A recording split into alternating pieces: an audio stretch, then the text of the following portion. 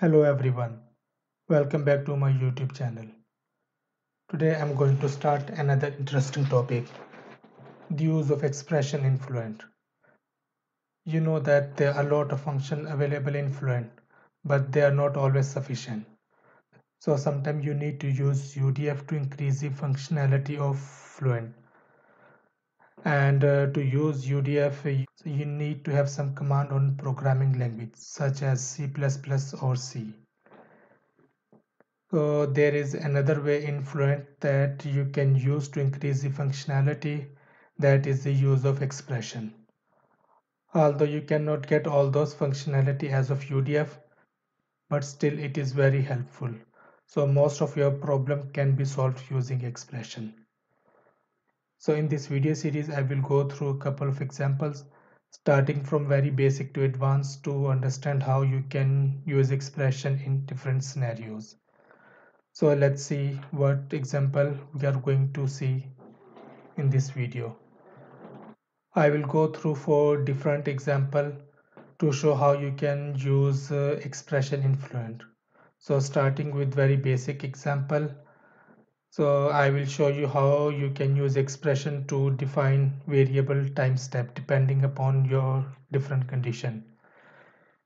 Then in second example, I will show you how you can use expression to define parabolic velocity profile. Normally you use UDF, but same you can do by using expression. Then in example 3, it is a little bit complexer. So what we will do, so I will show you how you can change flow rate based on the temperature of battery cells. So what exactly we will do, so I have shown here this example. You can see there are 2 battery cells, lithium ion battery. So let's say battery cell 1 and battery cells 2. They are generating heat and they are being cooled down by using a cooling fluid. Cooling fluid is entering from here and it is leaving from this side. Battery cells are in direct contact with the cooling fluid. Actually, the cooling fluid is a dielectric fluid. It means battery cells can come in direct contact with this cooling fluid. In this example, we want to control the temperature of this battery cell, let's say at 40 degrees Celsius. So we will write an expression. This expression will check the temperature of this battery cell. Let me bring a pointer. So this expression will check the temperature of this battery cell, let's say after 15 or 20 iteration, and we'll see what is the temperature of this cell. If the temperature of this cell would be higher than the 40 degrees Celsius, so this expression will increase the flow rate. Or if the temperature of the battery cell is lower than the 40 degrees Celsius, so it will increase the flow rate. So it means we will change the flow rate based on the temperature to control the temperature of this battery cell at 40 degrees Celsius. So that's what I meant from the control the flow rate based on the temperature of battery cell. So in example 4, what we will do, so we will manipulate the inlet temperature based on the outlet temperature and the external cooling system. So what does it mean? So again, in this example, so here, for example, the cooling fluid is leaving the system at some temperature, let's say 35 degrees Celsius. And we are saying that the inlet cooling is entering at the constant inlet temperature, but that is not the case in reality. In reality, what happens, the cooling fluid at the outlet leaves the system. Then normally we had some external cooling system. The cooling fluid is cooled down and then it enters at the inlet, and the temperature of the inlet depends on the cooling system what we have and the outlet temperature. So it means cooling inlet temperature will not be constant, but it will be dependent on the outlet temperature as well as on the cooling system. So we will see how we can simulate this one by using expression. So let's start with our first example of the variable time step. It is a one-line expression and pretty much straightforward.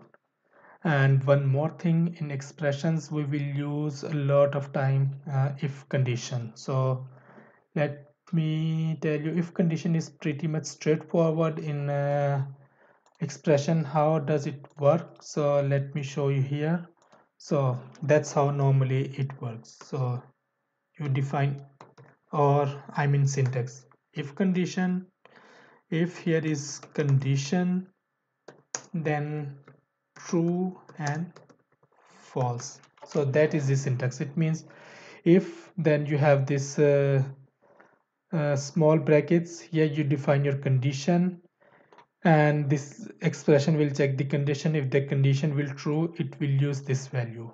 If the condition is false, so it will use this second value. That's the general syntax of the if condition. So let's go to our first example of the variable time step. I have taken same example, so I have already prepared this case, so I'm not going into the geometry and meshing. So we will also see the 3D case of this same example. So what we want to see, so here you can see these are two battery cells, this one and this one, and cooling fluid is entering from here and it is leaving from the other side.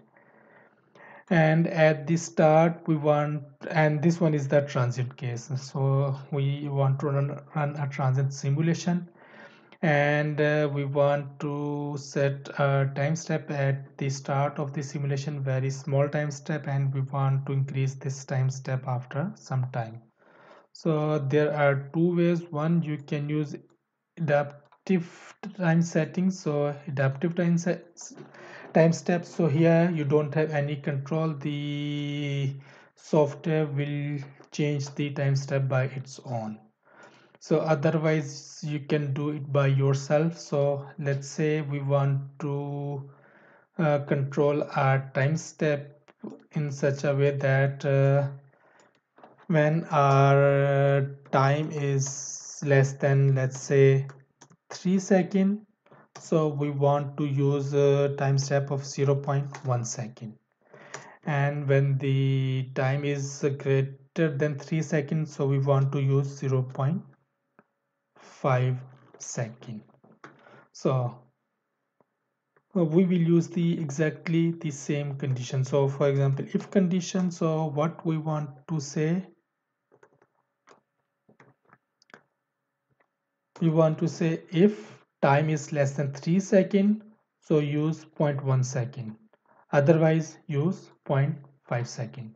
So we can use exactly the same condition, so we can copy paste. For example, let's go over here, and in our case, let's go to the, so to define expression, how you define expression. So here is our time step size. So when you go to the drop down, you can see over here expression, so or expression over here. So we want to create a new expression, so you will go and say new expression. So when you will click new expression, you get this window. So you can do a lot of things in this window, so we will see with the time how we can use. So at top you write the name of your expression, so let's say we call it delta t, and here you write your expression. So let's write our expression completely. So if you always write if in capital, so when you write something and it is already available, so you get this notification. So you can see if is already here. So for if, then small brackets, and then we want to define simulation time. So when you will press time, you can see, so this one is the internal variable, so it recognize expression recognize t, and it will use t as a simulation time. So you can use t less than 3. So here you write, you always write units along with your quantity. So we want to use 3 seconds.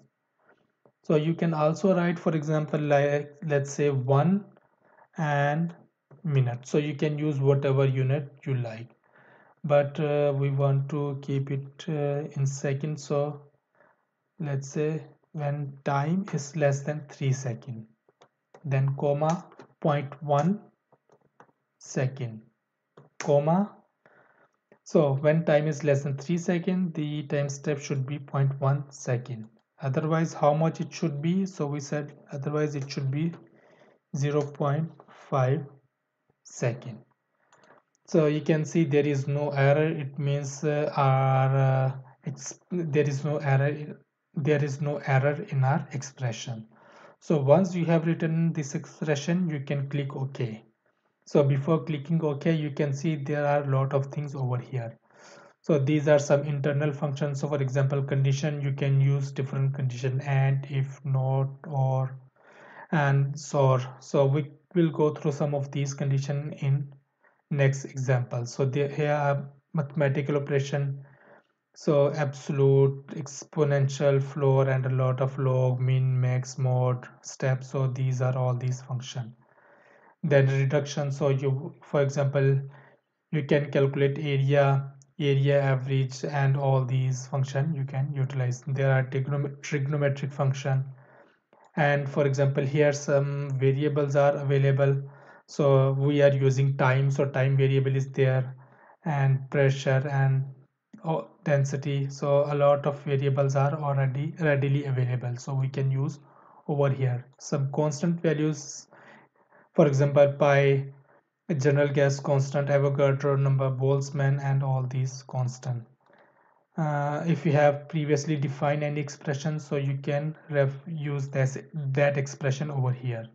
Then report definition. So as I said, we will go few of them in next examples. So we have written our expression, and we can say okay. So it means we will be expecting 0.1 second for the time less than 3 seconds, and 0.5 second for the time when the simulation time is greater than 3 seconds. Okay, so let's run this simulation.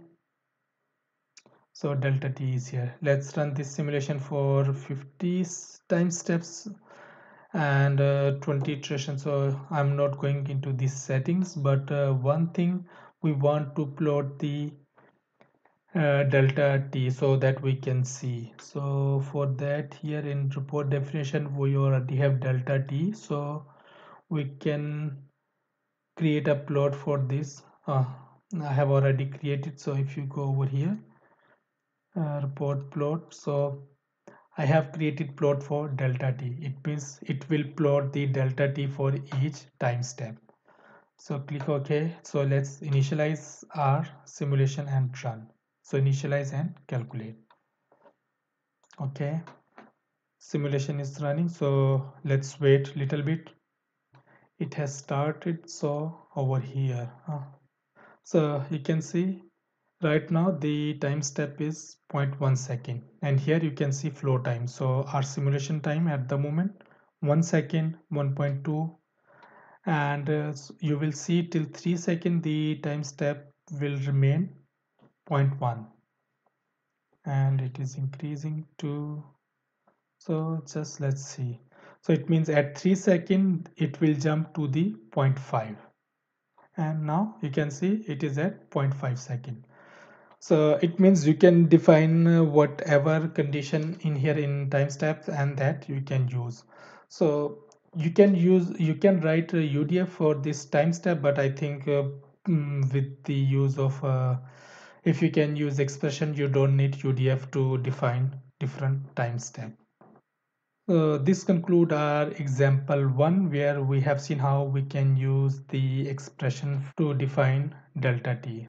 I will stop here, and we will continue with the rest of the portion in the second part of the video. Thank you.